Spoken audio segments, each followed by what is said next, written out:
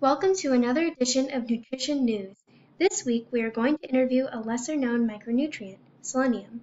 Welcome, Ms. Selenium. Thank you for joining us today. Thank you. I'm happy to be here and to educate you and your audience about me. I'm a trace element that deserves more attention. Excellent. Let's start with an overview.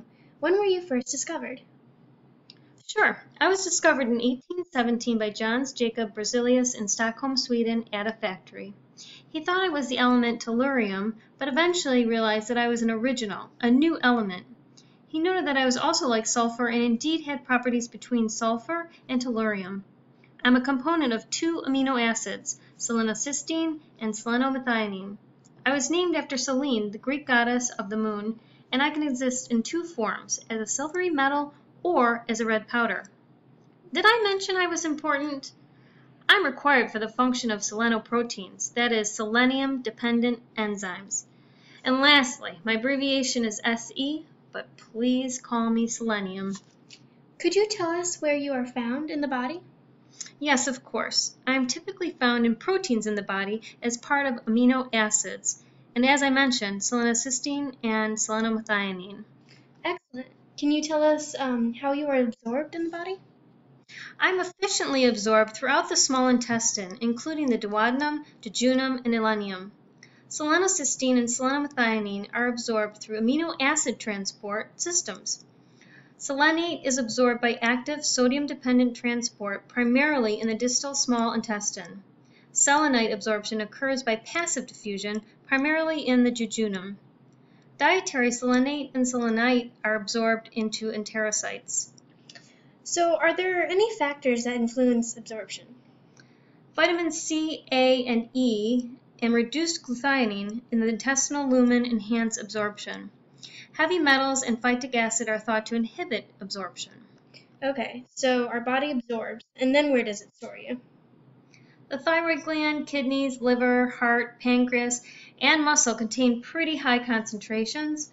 The lungs, brain, bones, and red blood cells also contain large quantities of the mineral. And how are you metabolized? Some forms are reduced to selenide via thyroidoxine reductase and glutathione. Other forms remain a mystery.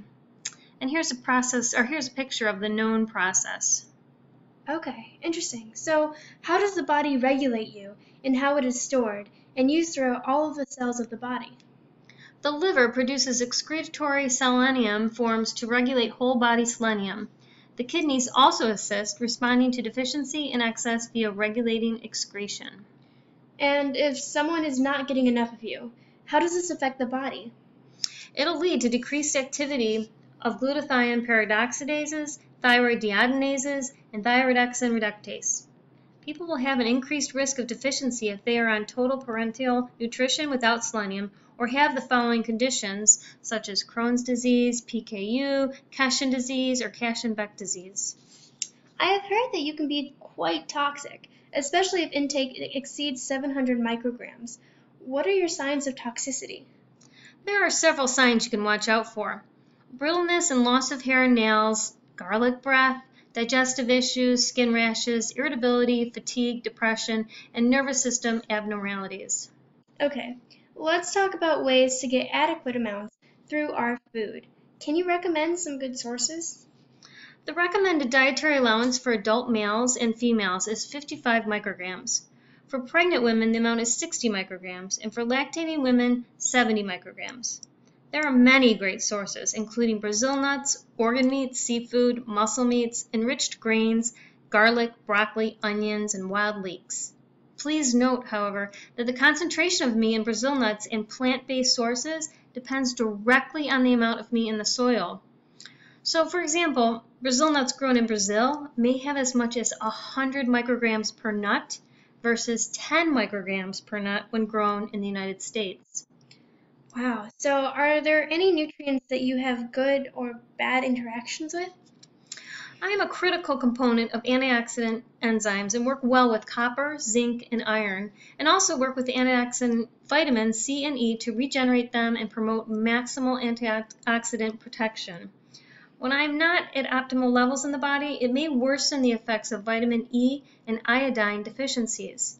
and high doses of omega-3 fatty acids can increase the need for me. And high doses of zinc and copper can include selenium deficiency in rats. What supplements are available and what do you recommend? Well, there's quite a few. Sodium selenite, sodium selenate, selenium methionine, selenium cysteine, selenium-rich yeast, selenium aspartate. And the organic forms, noted with the asterisk here, are generally absorbed better than inorganic forms. It's best to take selenium supplements with meals and in divided doses. Okay, so what is the best way to test these selenium levels?